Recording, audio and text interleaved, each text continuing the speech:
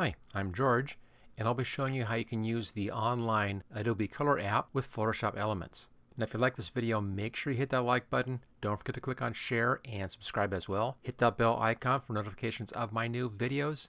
And also take a look at my complete training course for Photoshop Elements. And there's a link for that right down there in the description. Alright, you'll find the Adobe Color App at color.adobe.com, and that's right up there in the address bar. There are a lot of really interesting features about this. This is a great way to work on figuring out color schemes for your images. It's more useful, of course, for graphics style images, cards, scrapbooks, things like that. Very interesting tool. Let me just show you quickly around here. First off, we're at the color wheel setting right now. We'll come back to this one. This is the main area to work in. Also, we have extract theme. You can open up a picture in here and it will grab 5 colors out of that picture. We'll try to find the best ones. You can move these things around if you want to choose different colors, but we'll try to find the 5 best. Let me show you how this works very quickly here. I'll go to replace image. I'll just choose a new picture. I'll choose that one right there. And it goes through and it finds 5 basic colors out of this image. And it did a good choice. It actually found the 5 main colors. I think that's off by just a little bit. I'll put it right there. That's better. So there we go.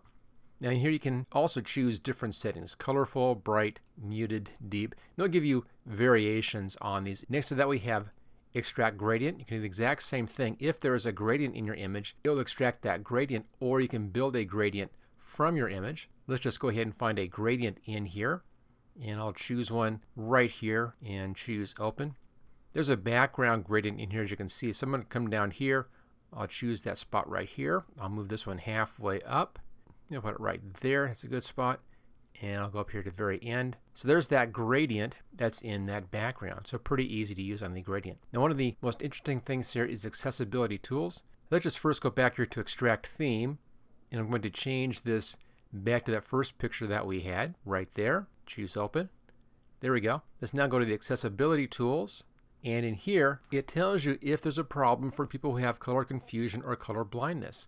And you can see right here, these two colors are connected. These will look the same under certain conditions for people with certain colorblind problems. What you can do to fix that is to take one of these and move it around a little bit until it no longer links up. You see here, it's come down here. They're now linking right there. Little dashes in there. Put down a bit, the dashes go away. So it allows you to adjust your colors to stay away from colorblind issues. Again, very useful tool here if that's a concern for your image. So now go back to our first one here, the color wheel.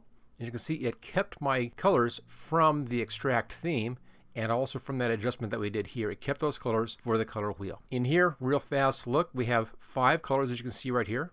There you go. You can look at any one of these just by clicking on this and get a variation for your whole color wheel based upon that base color.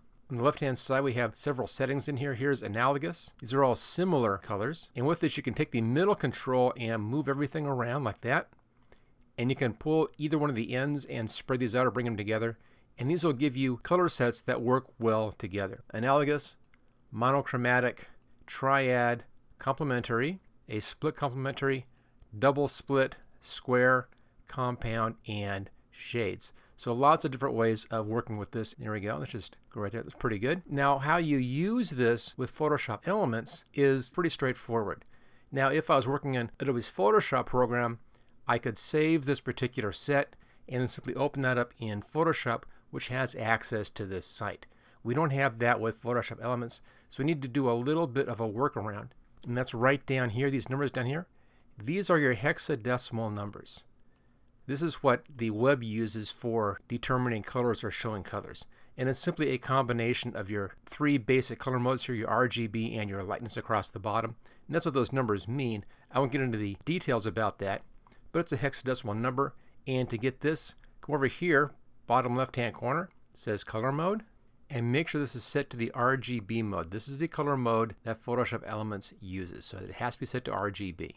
With RGB, of course, we get these, and then all you have to do to bring this color palette here over into your Photoshop Elements is to first copy the numbers down here. You don't need that pound sign, just the numbers. Right click and copy, and now open up Photoshop Elements, and we'll bring this color over into Photoshop Elements. Now here we are inside of Photoshop Elements, and we need 2 things. First, any file open doesn't matter, and also we need the color swatches open, and that's right here. There we go, color swatches. Okay, so we have those all set.